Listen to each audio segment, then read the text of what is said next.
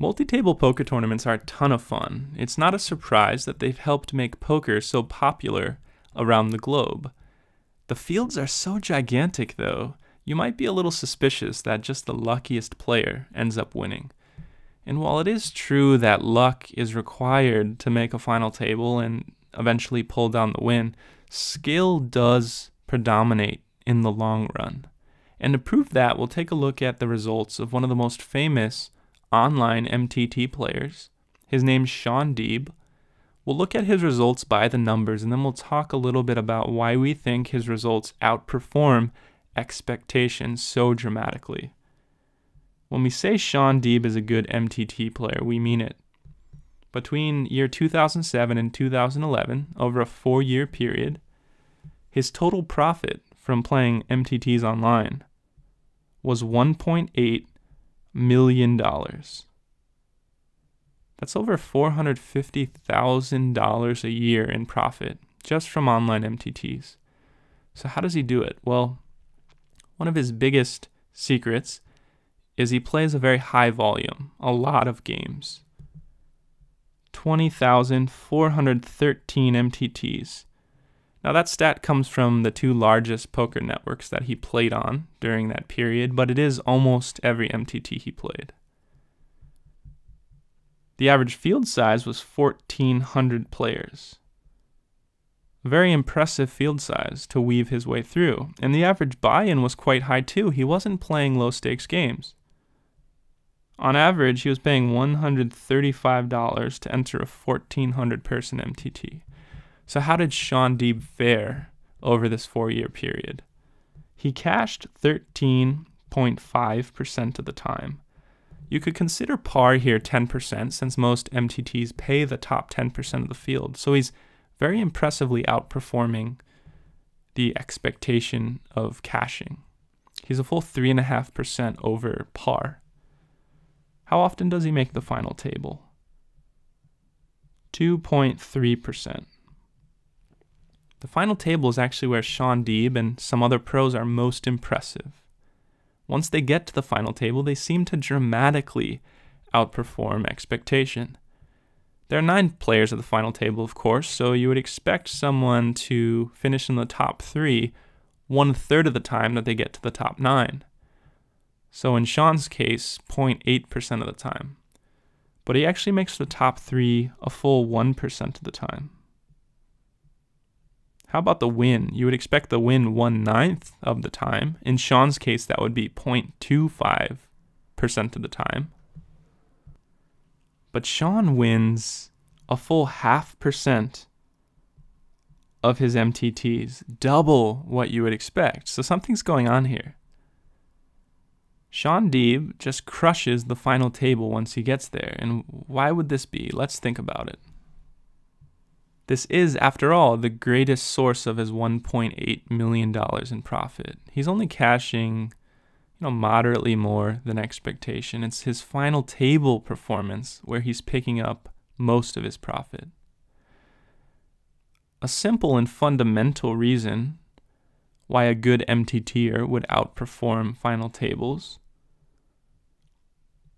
is he or she arrives at the final table with a big stack. It might sound a little obvious, but it's critical. If you make the top 9 with more than 1/9 of the chips, you have a big edge. You're going to place higher than 9th, probably do pretty well in the tournament. So it's easier said than done though. How do we get to that position as an MTT player? The secret probably lies in how you play the mid stages of the poker tournament. Let's draw a graph where the x-axis is your finishing place in the tournament. At the far right, we have first place, and then at the origin, we have you bust first in the entire field, and in between every other possible spot. We'll write a benchmark for a min cash and a benchmark for making the final table. Now, a normal poker player's results might look something like this. They make a bunch of exits before the cash, and then sometimes they cash, and the bigger cashes are less and less frequent.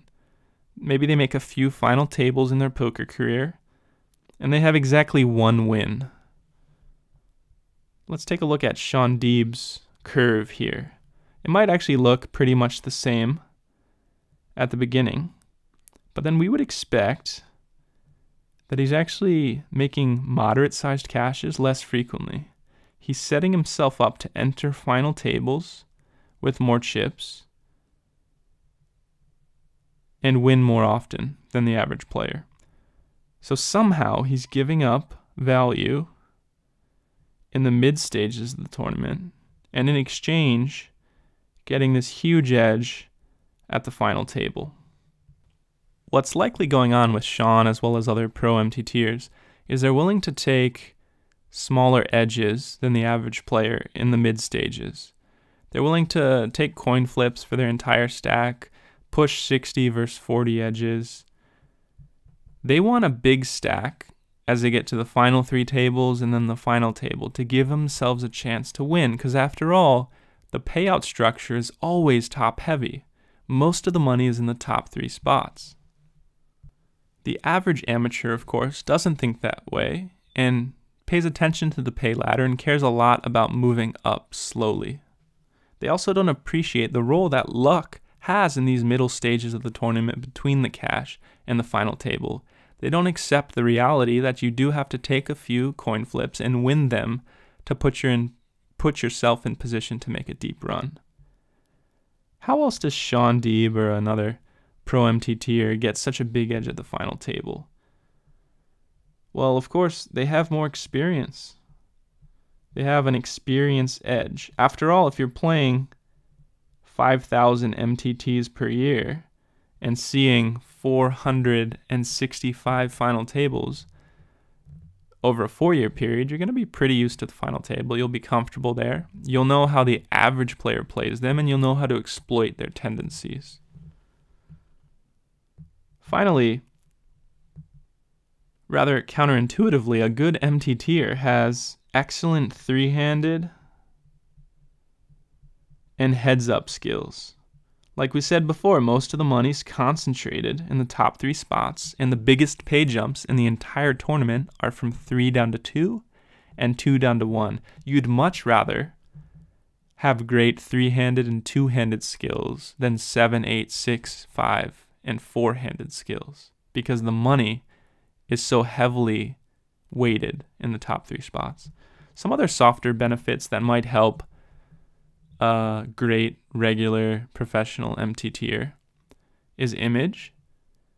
If the average player at the table recognizes you're great, they're probably going to avoid you, not play back at you as much. You'd also have a benefit in sleep schedule. If you're playing an MTT final table late Sunday night, early Monday morning, and the other people at the table have to go to work the next day, they woke up at a normal time on Sunday, so they're already tired, they want to go to bed, but you do this every 3 days, it just feels like dinner time to you. Maybe you're even eating dinner, playing the table, you're not tired, you're not going to go to bed for another 2 or 3 hours. It's a huge edge. And of course, you're not quite as risk averse. If you're like Shaun Deeb, seeing a final table every 3 days, you're not worried about getting all your money in with a 60-40 edge. You're going to, in some sense, hit the long run. Whereas an amateur, this might be the only final table of his career, so he's going to be trying to move up the pay ladder. And of course, 3rd or 2nd place might be an entire year's salary for him. We took a look at Shaun Deeb in this video, not to convince you that you should become like him or he's the be and end all of MTT play. We wanted to show that luck is important, but skill predominates. And to become a good MTT player, you should play a high volume, and then you should play the mid to late stages very aggressively, accepting the role that luck does play. Keep watching Beanstalk videos, practice MTTs, either online or live, build your volume, and pretty soon, hopefully, you'll see deeper and deeper cashes, and you'll get closer to that overall goal of finishing first in an MTT.